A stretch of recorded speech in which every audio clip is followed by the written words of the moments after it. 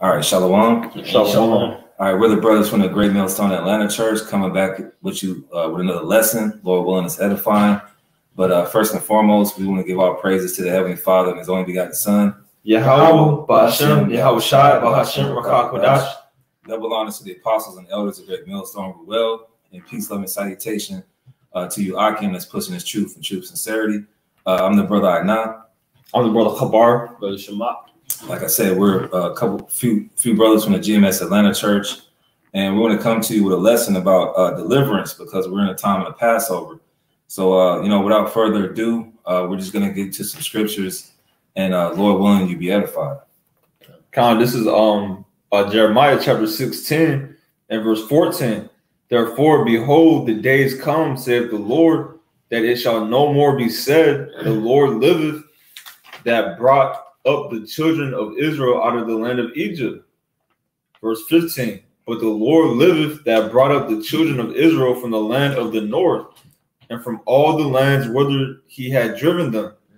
And I will bring them again into their land that I gave unto their fathers. And the land that was given to our fathers was the land of Israel. All right. And the land of the north is where we're going to be delivered from, which is North America.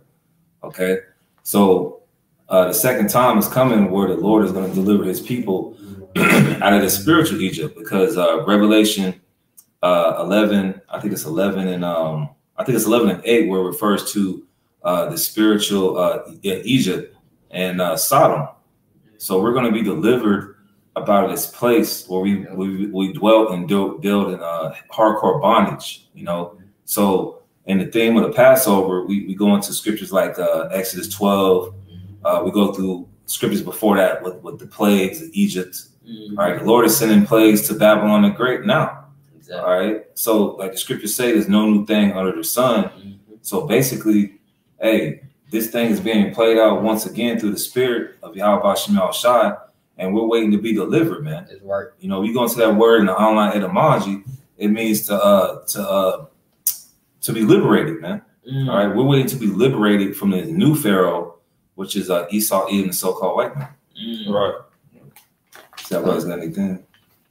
Yeah, I'd say since you said liberated, let me get Revelation chapter 18. All right, this is Revelation chapter 18, verse 4.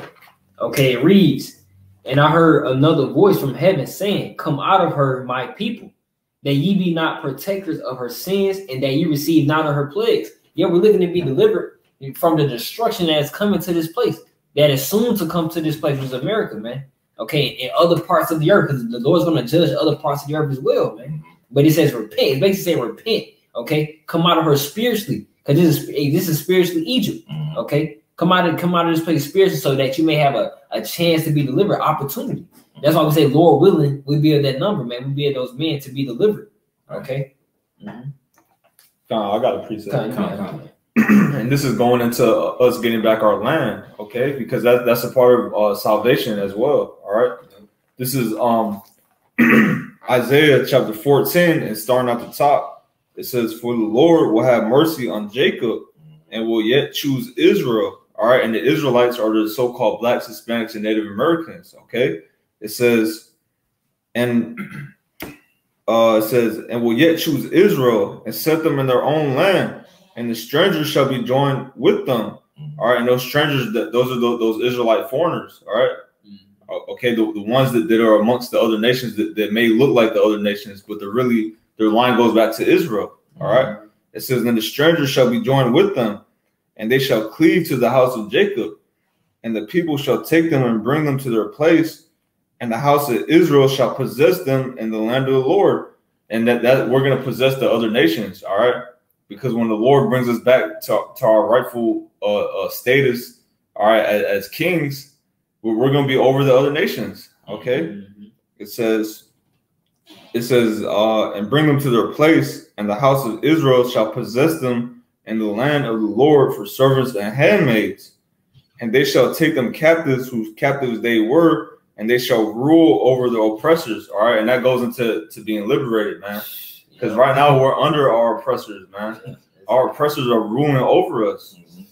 we're in the lowest condition we've ever been in, man. We're living in like pretty much shacks.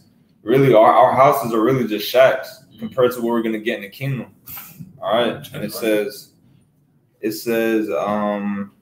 whose captives they were, they shall rule over their oppressors. Verse 3, and it shall come to pass in the day that the Lord shall give thee rest from thy sorrow and from thy fear and from the hard bondage wherein thou was made to serve.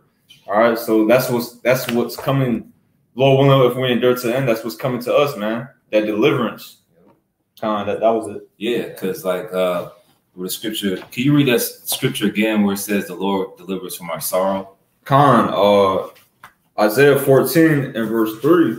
It says, and it shall come to pass in the day that the Lord shall give thee rest from thy sorrow and from thy fear and from the hard bondage wherein thou was made to serve. Yeah, that goes into the curses of Deuteronomy 28 chapter. This is Deuteronomy 28, and I'm gonna start at verse 64.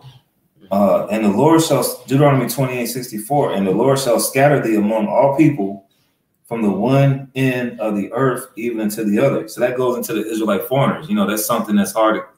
That's a hard concept for some Jakes because they in this, pro-black. Yeah, they're carnal. They're carnal. Yeah, they're carnal. Yeah. Because the Lord scatters among the heathen.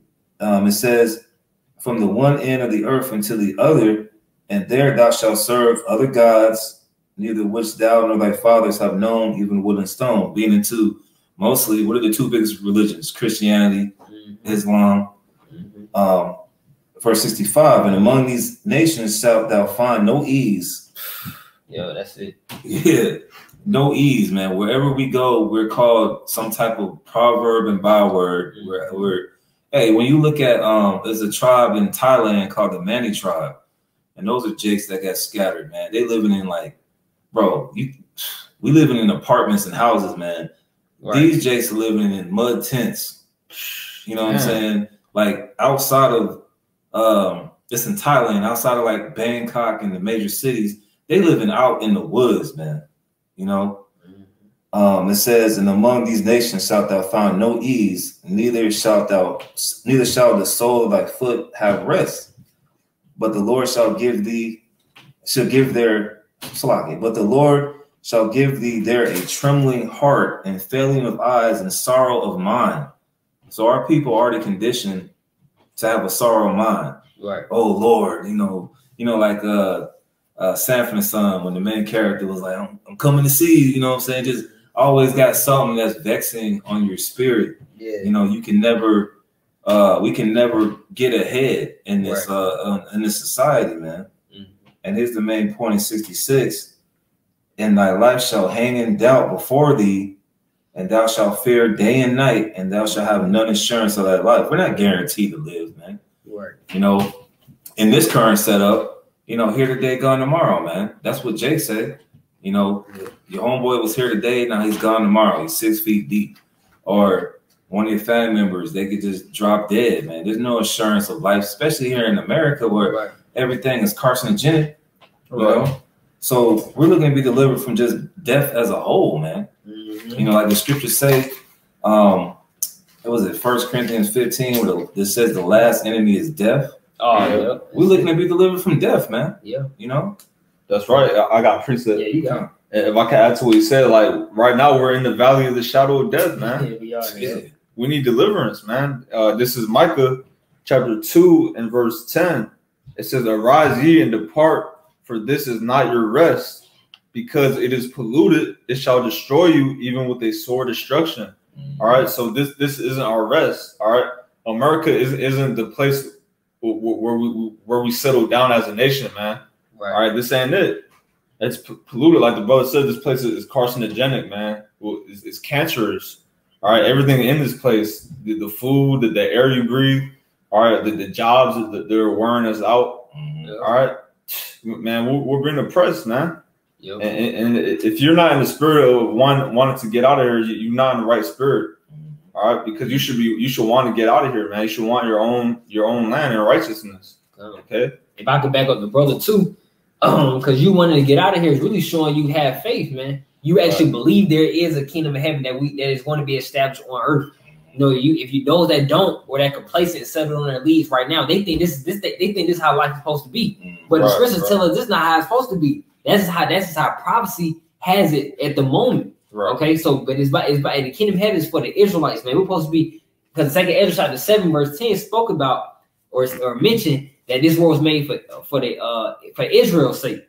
You know, he made the world for Israel's sake, man. But I want to get the scripture to back you up with Luke chapter 21, verse I get straight to the point. Verse 36. It reads, "Watch ye therefore and pray always, that ye may be accounted worthy to escape all these things that shall come to pass and to stand before the Son of Man." Because we stand before the Son of Man, it's ultimately, of course, you about to be delivered, man. Because you was accounted worthy to escape. That's what we hope. That's what we truly hope and meditate upon every day, man. You know, you gave us one wish, we asked to be delivered, man. Right. You know, that's our main objective, man, to be delivered. That's what we do. That's why we pray. That's why we do videos. That's why we study to be delivered, man. That's the end all be all, to be delivered by who? Yahweh by Shem Yahushua.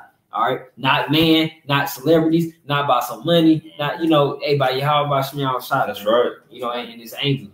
That's right. Because what do we always say? We want to get the hell up out of here. Yeah. You know, when we look through we have the eyesight to know what's going on. Mm-hmm. You know, we see every day, you know, this current administration and the current other administrations, this godforsaken place constantly put the homosexuality and the transformers and unlawful foods. Yeah. The woman is over the man. These women really think that they're going to overcome the man, and that's the type of society that we live in. Mm-hmm. So the majority of people think we're crazy, man. Mm-hmm. But if you say that you believe in God and you believe in the Bible, this is what the Bible says, man. It says if you're a so-called Black, Hispanic, Native American, as we mentioned in Deuteronomy 28, if you're scattered amongst these nations and you identify yourselves as being a Hebrew Israelite, you want to get the hell up out of here, man. Exactly. You know, it doesn't matter where you live at. You can live in France. Exactly. Israelites still there. Oppressed. You got Israelites. Yeah. You got Israelites down there in what's that part of France? Marseille, France. They got ghettos everywhere, man. Mm-hmm. Ghettos in London. You know, ghettos in Holland, Spain. There's ghettos everywhere. And what do they have? The Jews. That's where the real Jews, not them guys over there that's in our land. Yep. You know what I'm saying? So that's something that you will want to look forward to when you read these scriptures. These scriptures add to the comfort, man. Yeah. If I can just quickly add to the brother's point, because some, simple our people, tend or have a trend to, argue our points, right? So one of the main arguments say, well, what about the ones that have money? You people are still oppressed, man. You people are still getting taxed. It's still hard for you to get approved for loans. It's all certain type of aspects where Esau holds over you to have authority and ownership of you.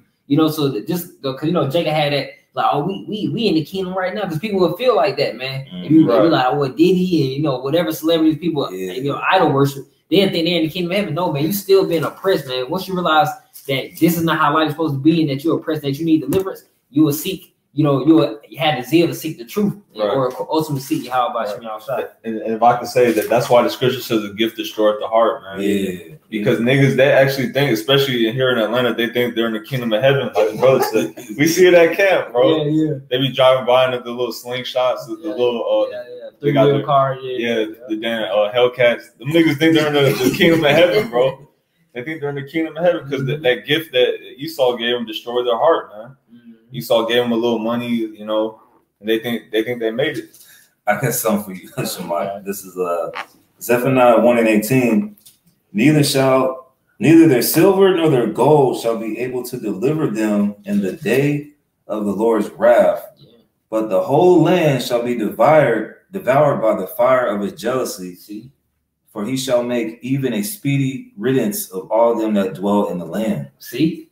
Hey, that's gonna be the fulfillment of the economic collapse, man. Yeah. People they have so much trust and hope in this American dollar and currencies. That's not gonna get you delivered, man. Okay, it brought up fire. That's one of the things we want to escape. Mm-hmm. And by the angels and by the chariots of Yahweh Shem Yahushua, we will be able to, if we of course found worthy, man. But you people don't see that coming. Mhm. That's why it's gonna catch you unaware, man. That destruction is gonna catch you unaware. Yeah. Peace and safety, but sudden destruction. Right. It's gonna get real, man. You know, deliverance can never be brought up enough, man. Cause that's the end. It's the NRB. That's the goal, man. Yeah. You know. I got another one. Yeah, you got Precept. Ezekiel 7:19. They shall cast their silver in the streets, and their gold shall be removed. Their silver and their gold shall not be able to deliver them in the day of the wrath of the Lord. They shall not satisfy their souls, neither fill their bowels, because it is the stumbling block of their iniquity. All right, because you've been adding up iniquity with all these dollar bills. Now, don't get it twisted. Money is a defense. Right. Okay, we're not foolish here. Right. But yeah, a lot of our people, man, they just add sin to sin, man. The love of money is the root of all evil, man. And as history repeats itself, you get hyperinflation, man. Yeah. Okay, look what's going on down there in Venezuela right now. They're depending on the U.S. dollar because they're printing out $1 million bills that are worth 53 cents. So that's going to come to America, man. So all you jakes with the money phones, and that's not going to deliver you, man. You're going to be using that to warm your house up, man. You know, the scriptures prophesied, like we said. Yep. If you believe in the Bible, hyperinflation, collapse of the economy, it's all in the Bible, man. Right. We need to be delivered from this hellhole, man. Right. If I could add to what you just said about the money, like what's money gonna do when you can't buy anything? Like, what's that gonna do? They showed that in the movie I Am Legend. The scene when he was in the bank, it was all money all tapped to the floor. He didn't care about that money. He was stepping over it. If I can quick scripture, you Con. got it. This is Proverbs 11:4. Riches profit not in the day of wrath, but righteousness deliver from death. Right, riches profit not in the day of wrath. Well, what can you do when you have a gun pointed at your face? You can't buy your way out of that. All right, when bullets are flying at you, you can't buy your way out of that situation. When missiles are falling from the sky, you can't buy your way out of that situation, man. All right, the only thing that's going to get us out of that, like I said, righteousness delivered from death. All right, doing the works. So, Lord willing, the angels, the Yahweh shine the angels coming back with the so-called UFOs, which are the chariots, to beam us up. All right? Yeah. That's on point, man. You got something? Yeah, I got something. This is 2nd Ezra chapter 6, verse 25. Whosoever remaineth from all these that I have told thee shall escape and see my salvation in the end of your world, and the men that are received shall see it, who have not tasted death from their birth, and the heart of the inhabitants shall be changed and turned into another meaning. So that's those that believe in Yahweh Bashem Yahushai, they're going to be men, all right, predestined. We don't know the certain amount, but they're going to be believers that will not even taste of death. And Lord, we be a few of them, man. You know, they're not even going to die. Because people love it. You know, that's our people rebuttal, man. So what you going to do when the missile shot? What you going to do when that gun pointed in your face? Hey, Lord, with the angels can stop that bullet, take us up and get beat up in the chariot. That's right. You know, get delivered out of any situation that they did to the men of the Lord and prophets in the scriptures. That's if nothing is far-fetched or our power, man. We know that. We just got to maintain our faith in that, you know. And if we do that, we good, man. We good. We're not going to have no doubt, no worry in that day, man. You know. I got a precept to what you just said, if I may. You got it. This is Hebrews chapter 11, because it's all about faith, man. Hebrews 11 and verse 6, it says, but without faith, it is impossible to please him. For he that cometh to the Most High must believe that he is, and that he is a rewarder of them that diligently seek him.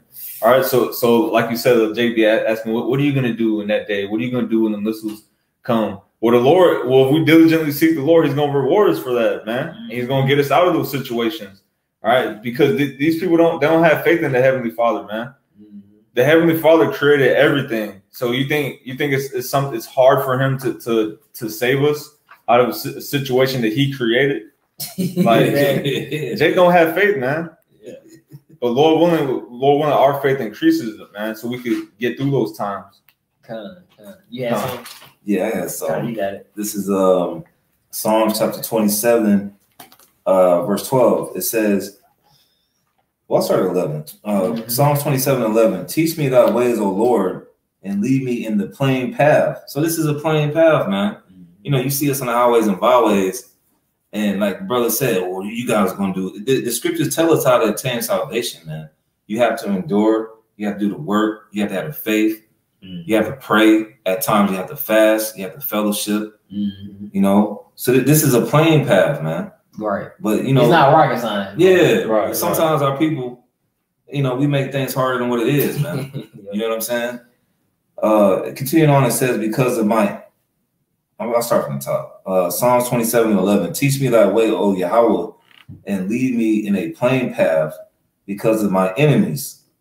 Verse 12. Deliver me not over unto the will of my enemies, for false witnesses are risen up against me, and such as breathe out cruelty. And we know we come into that time where they're gonna start pointing the finger at us, man. All right. And then we need to be delivered from the will of the enemies. What's the will of the enemies when, like the brother said, when this money's useless, they're gonna bring about the chip, man. The MOB. You know, we gotta use code words now. The MOB, Revelation 13 and 16, man. So these scriptures are already written aforetime for our learning, man. So when you read these scriptures, you gotta think of yourself being delivered from the will of your enemies. That goes into what the brother mentioned by having faith. And was it Hebrews 11? Right. Hebrews 11:6. I'll continue on. It says, verse 13, I had fainted unless I had believed to see the goodness of the Lord in the land of the living. Verse 14, wait on the Lord. All right, in this society, it's always hurry up. This microwave society, this fast food mentality. I want it now. Right. You know, yeah, that mentality. Hurry up. We have to wait on the Lord, man. We have to endure. We have to be patient, which means to suffer. Right. You know, that's one of the things that it's a reward, man. With anything, if you want to be a basketball player, if you want to be an entrepreneur, you know, if you want to go to college or whatever, you have to be patient, and then you get your reward. So how much more what the Lord is going to give us? The Lord is going to reset this planet and give us all the vital resources that we don't have. Okay, all the stuff that we don't have, and then give it over to us, man. You know. Yep. It says, "Wait on the Lord, be of good courage, and He shall strengthen thy heart." He's going to strengthen your mind. So when all this shit starts happening, we are like, yeah, we've been doing the righteous acts. We've been doing these lessons. I did this lesson with this brother about this certain topic. Yeah. I remember doing that. I remember that scripture. And all these things are going to come to mind when all hell breaks loose. And we look forward to all hell breaking loose, man. Yeah. You know? Right. Because we know there's no other way around it. Yeah. You got it. I was going to say, if I could say what you said, that's going to give us confidence in that day. Knowing that we was doing these lessons, that we was sacrificing for the Lord. That's going to give us confidence in that day. Because we're going to know that the Lord is with us. Yeah. I got scriptures back y'all point. So you guys want to record? I'm gonna finish this right quick. It says, I'll read from the top. Psalms 27:14. Wait on the Lord, be of good courage, and He shall strengthen thy heart. Wait, I say, on the Lord. So we just gotta wait, man. Yeah, and that's part of that plain way the brother mentioned. You know, but I got the scripture to back y'all points up. This Hebrews chapter 6, verse 9. Mainly Kabar's point says, but beloved, we are persuaded better things of you and things that accompany salvation, though we thus speak. Like you said, we're doing plain things that are going to bring forth deliverance. It's not rocket science. But to your point, verse 10, for the Most High is not unrighteous to forget your work and labor of love, which He has showed towards His name, and that ye have ministered to the saints and do minister. You know, like the brother mentioned, that's why you're gonna have that full confidence because of this particular scripture here, because of Hebrews chapter 9 and verse 10. You know, because I know the Lord not gonna have you do me like that, which of course He can, but you know, we know the Lord is merciful, and we're truly the last candidates for death. We've been at least attempting to rehearse the righteous acts, coming upon Passover, a high holy day. Yep. You know, the rest of the world's not doing this. All the Israelites are scattered around. Hey, a lot of spirits are not doing this, man. Right. So they're not putting that blood on their doorposts, their doorposts. Yeah. You know, so hey, why not have that full confidence when shit does hit the fan, which we know it's inevitable to happen. It's part of prophecy. Destruction must come to pass before the kingdom of heaven. That's right. That's right. Like the scriptures say, I have reserved 7,000 men who not bow down to the image of all. Most of our people get ready for Easter. Yeah. You know, the Lord said that good is set before evil. We're coming on the Passover, okay? But then on, I think, April 4th, which is so-called Sunday, which is the worship of the sun, then you got people going out and celebrating bunnies that lay eggs, man. So there's a distinction between those who are doing the work in truth and sincerity, who are actually waiting on salvation and deliverance, and those are just taking stuff on face value because somebody said, "Hey, let's go Easter egg hunt." No, man. You know, we're waiting for better days where our people just aren't so. We're also doing this work for y'all, man. Yeah. You know, even though y'all look at us like we crazy, most of y'all gonna come against us. You know, Lord, when we be those men, in those days, you're gonna be like, yeah, man, yeah, y'all was out there when you know, when I said hell no, them niggas is crazy. You know, so that goes into also the part of patience, man, dealing with your own people and then dealing with the everyday goings of life, man. Yeah, if I can add to your point too, seeing sincere believers awaken to the truth, that boosts our faith, man. Exactly. You know, that boosts our faith, man. So that's what we want to see. We want to see our people take heed to the truth, man. We don't like to see our people fan their hand or ignore. No, we want our people to seek Yahweh by Shema Shah along with us. You know, it boosts our faith as well, man. So of course, our people, we come off as like, oh, they don't give a damn about me. No, we want you to repent, and we both want to make it. You know what I'm saying? That's how we look at it. That's right, man. You got brothers any precepts? That's all I had, really. Unless you want to get I had a precept for you pertaining to waiting. Yeah, go ahead. Kind of, this is Zephaniah chapter 3, verse 8. This last one I had. This therefore wait ye upon me, like the brother mentioned. Lord said, wait. That made us, you know, I think about that sometimes too. He made our path easier by just saying, wait. He didn't tell us to go build like he did Noah, build a big ass building. Yeah, we would struggle like hell doing that, bro. For real, bro. It says, therefore wait ye upon me, saith the Lord, until the day that I rise up to the prey. For my determination is to gather the nations, that I may assemble the kingdoms, to pour upon them my indignation, even all my fierce anger, for all the earth shall be devoured with the fire of my jealousy. Yep. So that instruction is coming. We just got, but with that instruction comes deliverance of the elect and the remnant, man. You know, the great multitude of believers, man. So yeah, it's like just laying back off your point. The Lord didn't ask us to build an ark. We're not sacrificing our firstborn like Abraham almost did with Isaac. We're not out here butt naked like what was it, Jeremiah? I think that was Jeremiah. I think it was Jeremiah. Which probably had to also eat. Was they dumb? Yeah, Ezekiel had to eat dumb. I think Jeremiah had to walk through the streets naked. Yeah. I think it was Jeremiah, Isaiah, if I'm mistaken. But the Lord is not asking us to do like just extra heavy stuff, man. We just gotta sacrifice our weekends, sacrifice our time by doing these lessons. All right, and that's part of the plain path, man. Yep. It's really not that hard, man. You know what I'm saying? Right. Light affliction. Man. Yeah, a lot of affliction, man. You know, you might have a woman that might leave you, or you know what I'm saying. You might go have to live with some relatives for a minute, or you know, some light affliction, man. Yeah. All right. What did Yahweh say? Yahweh say, the yoke is light. Yeah. You know, that's part of our salvation, man. We just gotta follow the script of the scriptures and endure. You know, prayer is heavy as well, man. Asking the Lord to forgive you of your sins, man, because we need to be saved from ourselves, man. That's right. We need to be saved from this this wicked flesh, man. Right, we messed up. We went off.